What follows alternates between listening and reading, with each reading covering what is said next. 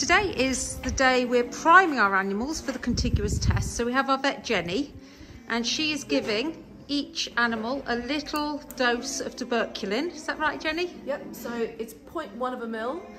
No, yeah, it's a tiny bit. No, it's 0.05 actually. So it actually goes not under the skin, but into the thickness of the skin. So I've got to inject and I've got to feel that I've made a tiny little lump in there to know that it's in the right spot. So you're done, Victoria? That's Victoria, being held by Simon. And we are going to go on now and do all 83 animals on the farm. Thank you, Jenny.